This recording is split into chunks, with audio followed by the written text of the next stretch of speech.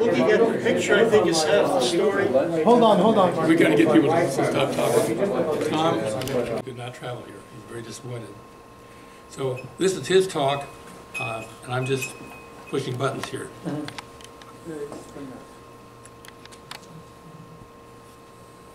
So a lot of you are probably aware, in the North Pole of Saturn, there's this hexagon. It doesn't show very well in this picture. I got better pictures. Voyager first found it, the two Voyagers, about 30 years ago, and then the Cassini satellite has done extensive pictures of it.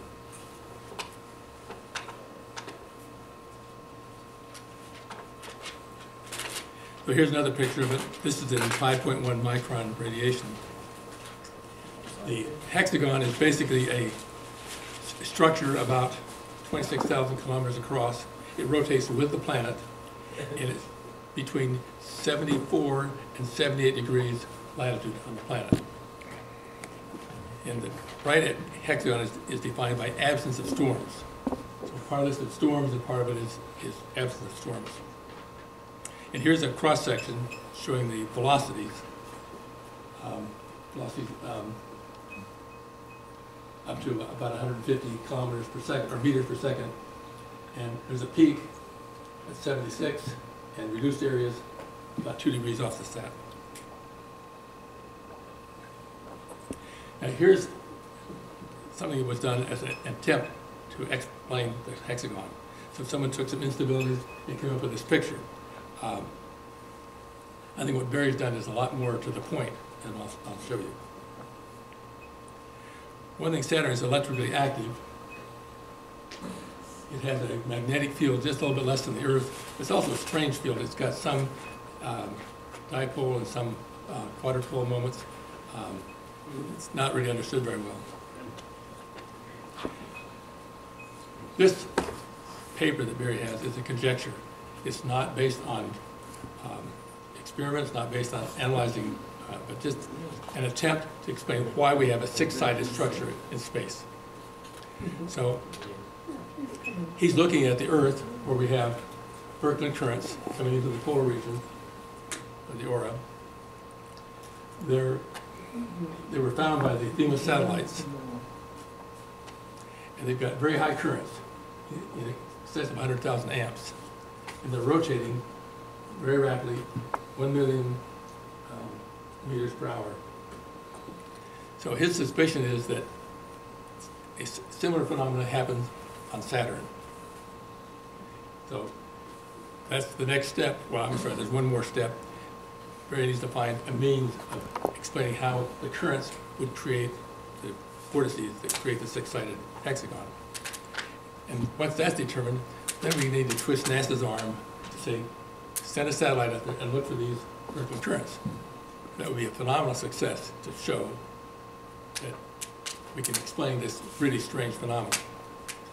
Good luck to us all. Now, there's some math here, and by the way, his paper, except for one minor correction, is ready to go on the web. It'll be up soon. You can all look at it there. And then we'll be published in the proceedings when we get to that point. So he looked at epitrochoids and hypertrochoids. So we have two circles, the large one, radius A, and the smaller one, B. And if you have a point on the circle, a smaller circle, as it rotates around, that red point will follow this pattern right here. If the pattern is, if the point is outside the circle, then you get this pattern here. And if the point is right on the radius, it will line up right on the circle. A hypertrochoid is the same thing, but the disk rotating is on the inside. Now here's the mathematics, and let me explain. XHT should be X subscript H for hypertrochoid. So it's the X is the value as a function of time, this equation. And he put in wave numbers to make this work. 6 and 6 gives a nice hexagon.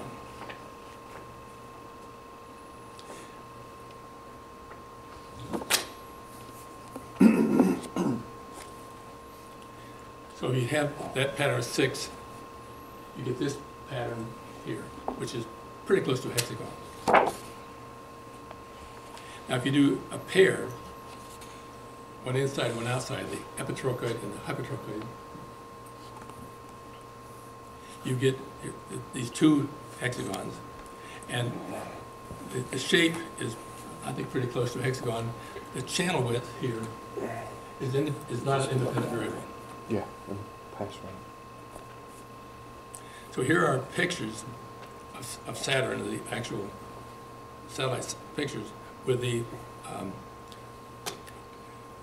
2 structures, the inner and outer hyper and epitrochoid superimposed.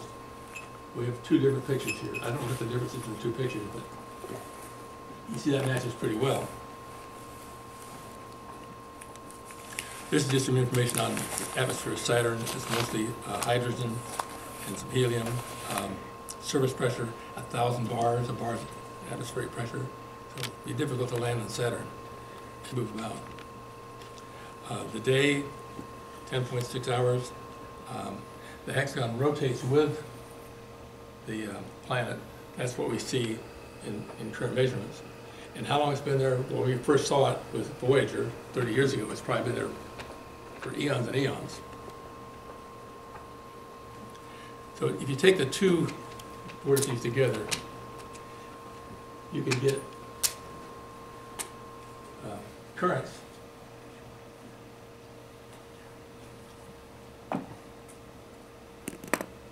And you can have situations where they're bucking, locking, and he thinks that the 2 working together give the hexagon. That's conjecture.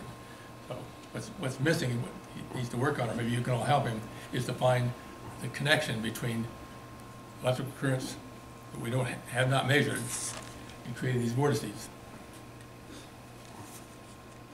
And here's a picture, assuming that 6-sided structure, showing currents at the low points.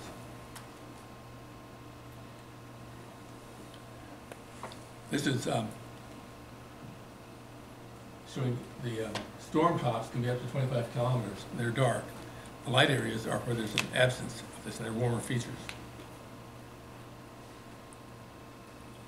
This is kind of putting them all together. The two different pictures of the actual hexagon from space.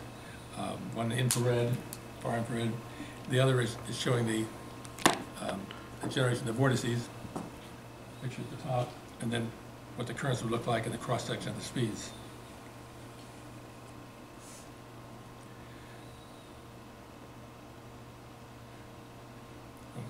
Barry's conjecture here is that Berkman currents imposing on the auroral region are causing this. That there's no mechanism worked out yet. And if anyone wants to help him with that, find a mechanism where those auroral currents can create these vortices, that would be great. Because until he gets that connection, there's no point in looking at if there's any actual currents up there. This is a little information about the magnetic field of Saturn. It has both quadrupole and octupole moments, but it's not a simple field, as you can see with this.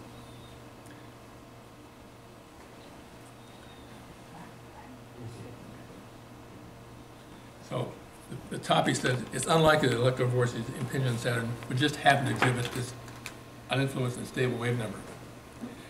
It's more likely, he said, there's exists a coupling mechanism. That's the next step, is to find that coupling mechanism, which is basically, I would say, some theoretical physics.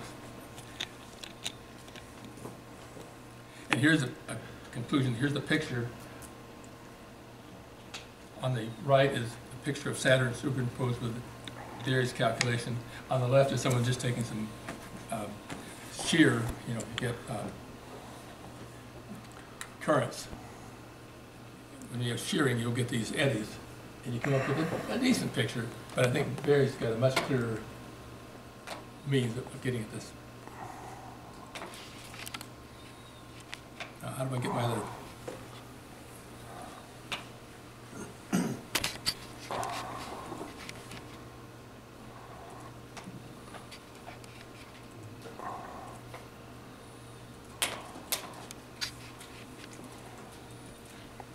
you had it, it's there, that's all.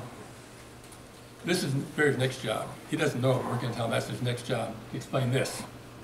To my knowledge, there's only 3 structures like this. We have the hexagon on Saturn, this red star galaxy, and there's a similar one that's not quite as well defined as this.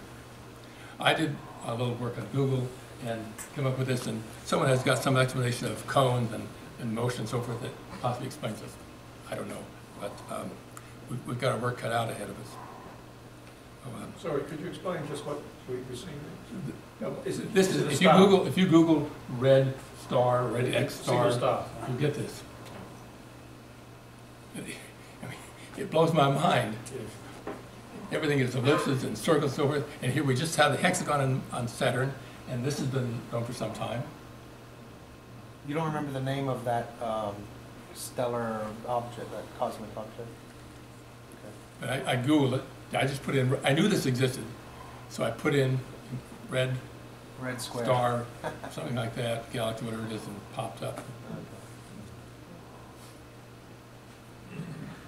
On the second slide of the PowerPoint, I counted 8 points, not 6.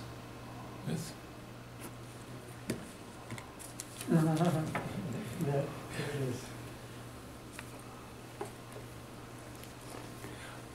I'm not really qualified to answer any question because I didn't do this paper. I just, I cleared it with Barry that it's a conjecture.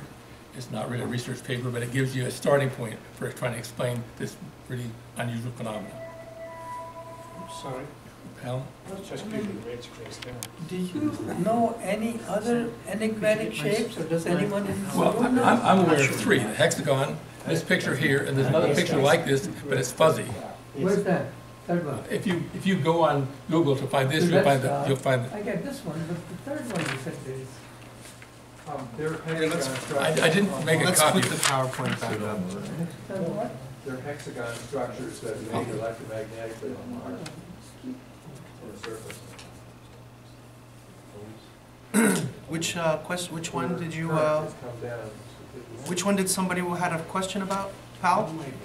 Question about the other enigmatic shapes in nature, other than the hexagon and the red star they showed. I mean, if you see 1 or 2 examples, makes me suspicious there got to be more. Yeah, on Mars, on the surface of Mars, there are these hexagons. Oh, there. Oh, okay. It's got 8 points. 1, 2, 3, 4, Well, 5, 6, 7, 8. Oh, that's 1, 2, 3, 4, that's 5, just 6, that's just a 7, sample. That's not. 8. Okay. Okay, you're right there. That's not what he used in his analysis. That's just a general mathematical thing. You're right. Okay.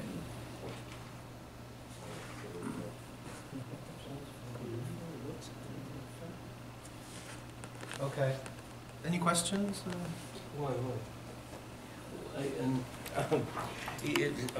It convection cell, a hexagon. Well, Barry is saying that if there are vortices, Yes, and in there's convection, in convection, Benar relay. they're counter-rotating. Yeah. Do you know this theory of convection cell? He's making a supposition. So if you had convection currents, But that's and not you the had one you 6 found. around, you would get this result.